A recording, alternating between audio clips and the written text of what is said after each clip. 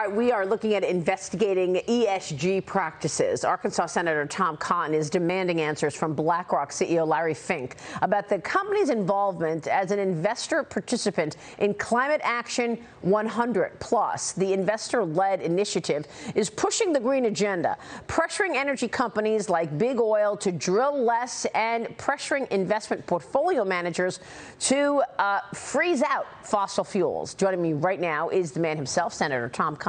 Senator, it's great to see you. Thanks very much for being here.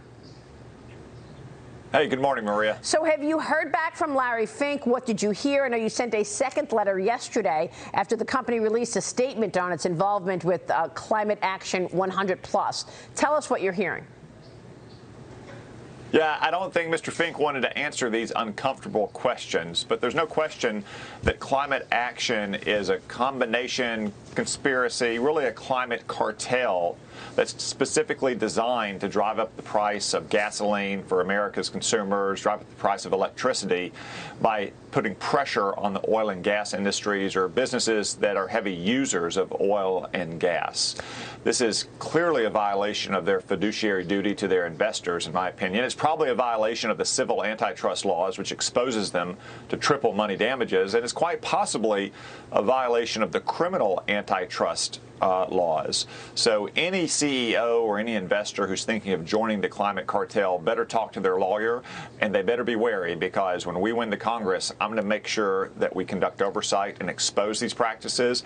And when the Department of Justice is no longer waging war against the oil and gas industry, I suspect they'll want to investigate this climate cartel as well. Well, look, I know Larry Fink for a long time, and I know that he would often boast about the fact that he is most companies' largest shareholder, right? Because he has this enormous ETF business. So he says he is everybody's largest shareholder. So he has the kind of influence to push new rules or to say, look, I'm not going to invest in your company if I don't see a change in the way you operate. That's what happened to ExxonMobil. They're not even pursuing the actual business because the investment has dried up in terms of the actual drilling and fossil fuel business. So in his annual report this last year, Larry Fink said, we don't want to be the environmental police. And yet he is over and over again telling companies what he wants to see the way they operate differently, away from fossil fuels.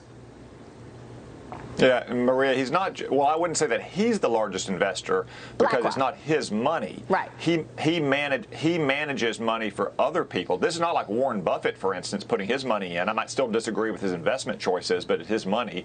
But Larry Fink is managing the money of other people and setting himself up as the climate police. He's also, not coincidentally, one of the largest donors to the Democratic Party, and he's acting in effect as the corporate wing of the Green New Deal. It's not just Joe Biden's administration who's refusing to sign new leases or issue permits for new drilling in a timely fashion. It's his buddies on Wall Street who are trying to starve oil and gas companies of the capital they need to produce more oil and gas. Yeah, this all works in concert towards their stated goal, which is to eliminate the fossil fuel industry. That's what Joe Biden said on the campaign trail. You make such an important point that it is other people's money, because you have unwitting investors investing in his ETFs who may or may not know that he's pressuring those companies in terms of how they should change their businesses. Because you've got an investor, investing in an index fund. Some of those companies may be part of the index fund. The investor doesn't know what kind of pressure is coming from the head of BlackRock. No, almost certainly most of them do not know, because they're simply trying to invest their money to grow their savings so they don't fall behind with Joe Biden's rampant inflation. But Larry Fink is using their money to be the enforcement arm of the Democrats' Green New Deal, almost certainly in violation of the federal antitrust laws. And there's going to be accountability if I have anything to do with it when we take back control of Congress this November. I think it's really extraordinary that at the time of pushing back against American drillers, American oil companies, this firm is actually doubling and tripling down on investing in China, communist China. I think it was a few months ago where BlackRock's Asian investor strategist told investors to triple their exposure to Chinese companies. These companies are likely tied to the CCP and may very well turn around and try to attack anybody who comes in its way of becoming the #1 superpower, overtaking America. So, American oil, not good. Chinese communist companies, good.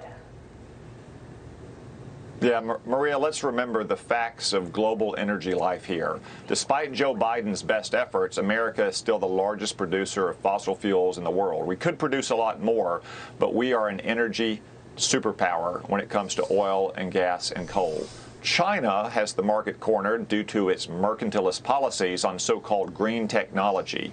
So think how foolish it would be to hamstring our sources of energy while rewarding and underwriting China's sources of energy, like Larry Fink wants to do, like the Democratic Party wants to do. These folks may march under the banner of climate change, but that banner looks a lot like the Chinese Communist 5-star flag. Yeah, it's very disturbing, actually. We're going to keep following that, Senator, and we want to know what happens here in terms of what you hear from BlackRock. So please keep us updated. Before you go, I've got to ask you about the final Senate vote on the CHIPS bill happening later this morning. We've been talking with a number of Republicans who are voting no. The chamber voting 64-32 yesterday to advance the $280 billion package to boost U.S. semiconductor manufacturing in competition with China. But, Senator, I reported yesterday that the provision from Senator Portman was removed, which would have ensured China was not stealing intellectual property. Schumer removed this anti-China security measure from the spending bill earlier this month. It's going to now allow Beijing to benefit from this legislation. And also, this administration canceled the China initiative. So we're not even investigating intellectual property theft anymore. Yeah, Maria, that's one of the reasons why I couldn't oppose the bill in its final form. It does address a real problem, which is semiconductor manufacturing happens largely in East Asia, in particular one critical company on the island of Taiwan, which China obviously wants to reclaim. But this is a particular problem, is that the National Science Foundation is largely an academic grant-making institution. It's going to be now giving billions more to universities and colleges that really don't have adequate espionage control. In many cases, they don't want adequate espionage controls, and this is a live problem. The chairman of Harvard's chemistry department faced federal indictment for espionage charges. It happened at the University of Arkansas as well. Right. It happens all around the country, and the Democrats refused to include Senator Portman's amendment, which would have at least addressed these counterintelligence concerns. Senator, before you go, I know that China is our #1 adversary. Have you had any hearings on the threat of China and its practices in the Senate? We've had numerous hearings, in particular in the Intelligence Committee, Maria. Those aren't public, so they're not something that gets into the news. But I can tell you that China and the threat of Chinese espionage is present in all 50 states, probably all 435 congressional districts. It is pervasive in corporate America, in our universities, in our governments. Yeah, and that's why we saw a string of indictments in the Trump administration. But we canceled the China initiative in this administration. Senator, we're going to keep a spotlight on it. Thanks very much for your leadership on all of the above. Good to see you this morning.